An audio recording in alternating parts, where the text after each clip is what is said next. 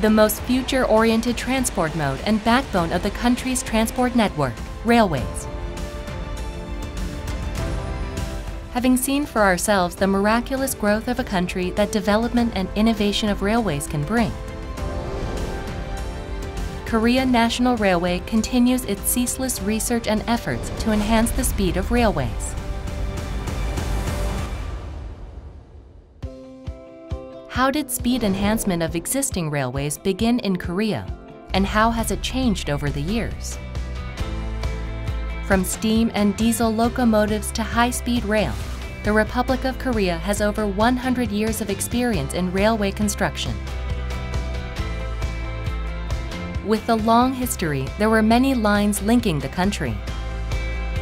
However, the railways had gradually lost the competitive edge due to lower speeds on aging infrastructures. Renewing aged railways with new high-speed rail not only incurs huge cost, but also calls for social consensus. To address the issue of aging infrastructures and to enhance speeds, Korea National Railway has been focusing on the more economical option of speed enhancement of existing railways. Speed upgrading requires works in all areas of railway, including trackbed, tracks, signaling and train control systems, and rolling stocks. Horizontal alignment is straightened by modifying sharp curves and curve radiuses. Track beds are reinforced with slab tracks to withstand higher speeds. And aged railway bridges with no track ballast or a slab are ballasted for increased safety. In addition, fences, grade-separated crossings, and noise barriers are installed to mitigate noise and ballast scattering from trains running at higher speeds. In track works, longer and heavier rails are used for improved ride comfort and minimized wear of rails.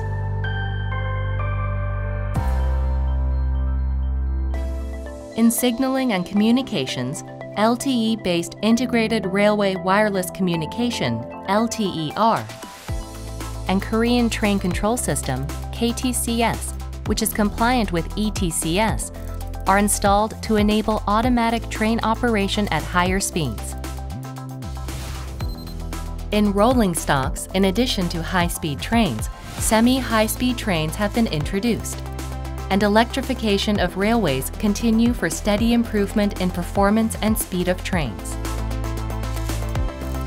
Lastly, Korea National Railway has incorporated advanced technologies into measuring equipment and smart sensor systems to permit speed upgrading works to be carried out without interruptions to train services, all the while ensuring accident-free safety at all stages from construction to operation. An example of a successful speed enhancement project is the Susek-Sewonju project, completed and opened in time for Pyeongchang 2018 Winter Olympic Games to provide convenient rail transport services to Olympic visitors. The preparatory feasibility study estimated that while construction of a new railway would take 3 years at a cost of $919 million to reduce trip time by 30 minutes, speed upgrading of the existing railway would take 2 years at a comparatively lower cost of $126 million to reduce trip time by 25 minutes. Korea National Railway decided the most timely and economic way to higher speeds would be to upgrade the existing lines. And speed upgrading of Susek-Sewonju section resulted in cutting travel time from 70 minutes to 42 minutes and successful Pyeongchang Winter Olympic Games.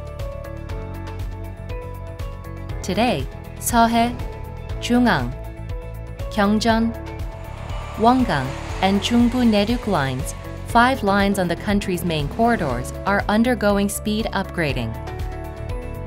Through these speed enhancement projects, Korea National Railway plans to link the country's major hubs and cities in under 2 hours by 2040. From the steam locomotive with a top speed of 60 km per hour to Haemu 430X, the next generation high-speed train running at 430 kilometers per hour. We continue our relentless pursuit, taking on new challenges to achieve higher speeds. Korea National Railway presents speed-enhanced railways for an astonishing new future. A surprising new world traveled with faster, safer, and more comfortable railways.